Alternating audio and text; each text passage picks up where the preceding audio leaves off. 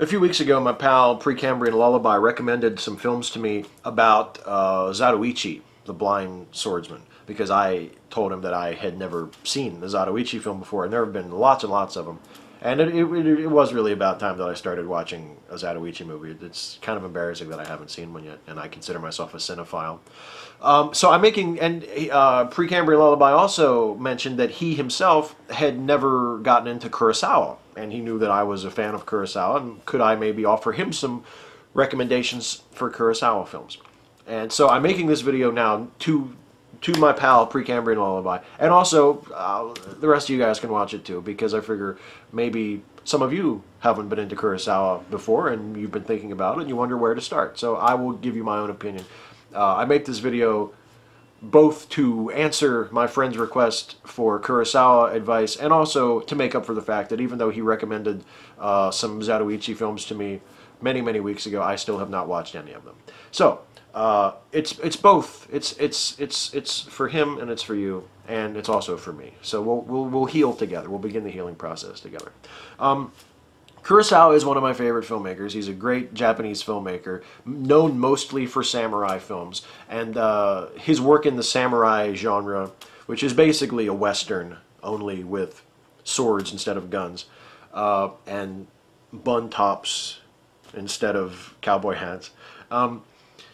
That provides a really easy in to his work, because not all of his films were samurai films. In fact, some of his very best films were not samurai films at all.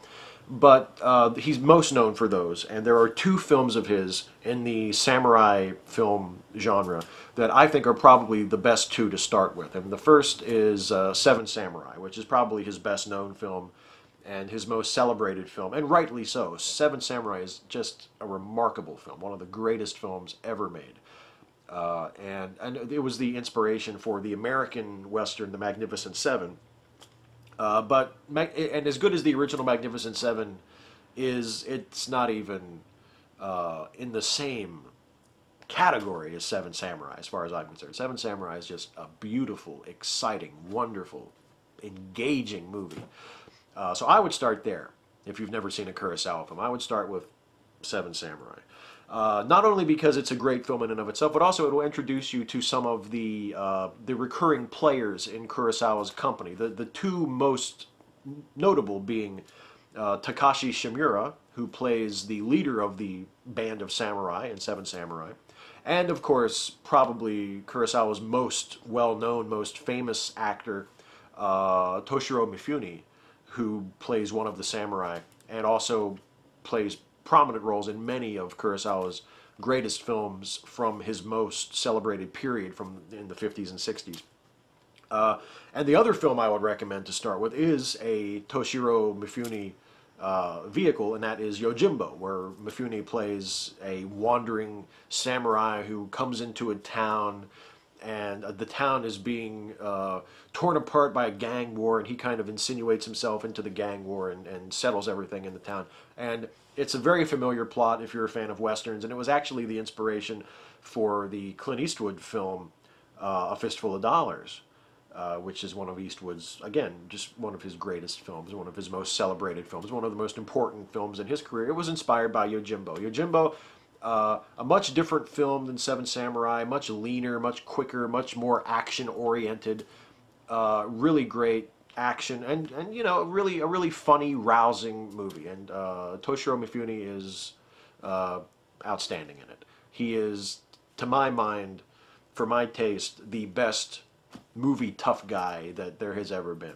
I mean, I love me some Clint Eastwood, I love me some John Wayne, but those guys cannot hold a candle to Toshiro Mifune as far as I'm concerned in terms of movie tough guy-ness. I mean, Eastwood, I would say, is a much better total package of everything, but on screen as like a hard-bitten tough guy character, you watch Toshiro Mifune in Yojimbo and you really feel like he could beat the shit out of Clint Eastwood in about 10 seconds. I mean, he is just a bad motherfucker.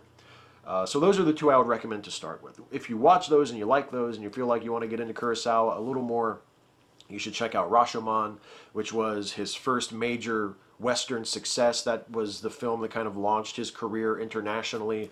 That won the Oscar in its year for Best Foreign Language Film, and it is just an outstanding movie. It takes place during a samurai time period, but it's not really a samurai movie as such. But it's a really, really, really smart, thought-provoking film, and a great movie to watch with a few people and talk about afterwards, and just an outstanding movie. And that also stars Takashi Shimura and Toshiro Mifune in important roles.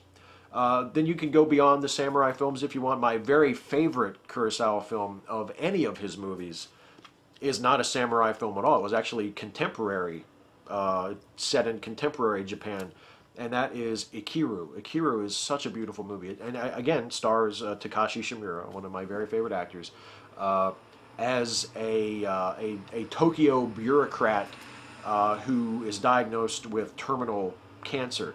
And it follows sort of the final few months of his life as he determines that he wants to do something with his life, that he doesn't want to just die as the guy who was behind a desk for 30 years. He wants to make his life count for something, and he determines to do that in the final time that he has left. And it's a really, really, really great movie.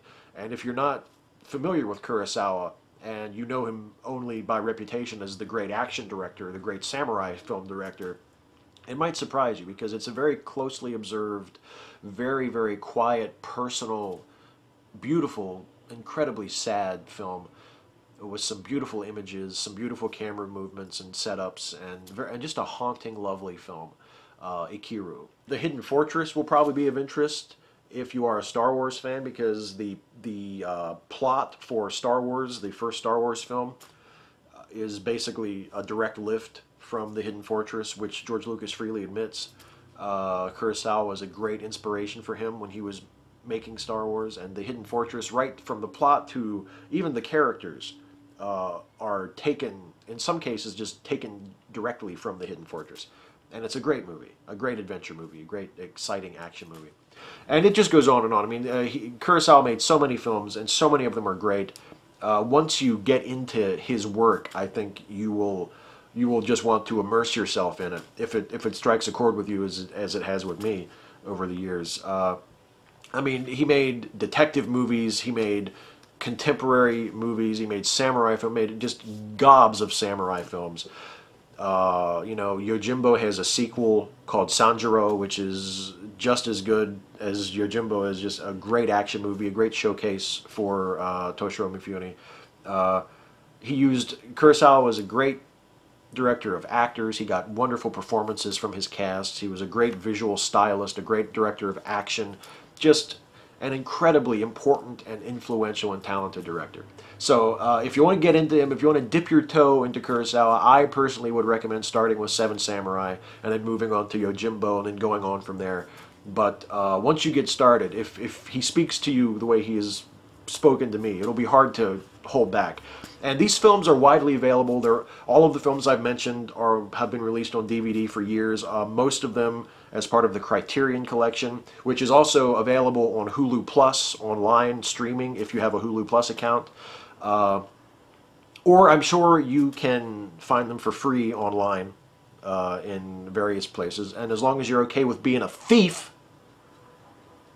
you have no problems for me. But yeah, they're relatively easy to find if you want to see them, and those are the ones I would recommend starting with, Seven Samurai and Yojimbo. And then all those other films I mentioned are great to sort of move into after you sort of decide whether or not Kurosawa is for you. But if you like Takeshi Kitano, I think you will really like Toshiro Mifune if you haven't seen him in other stuff already.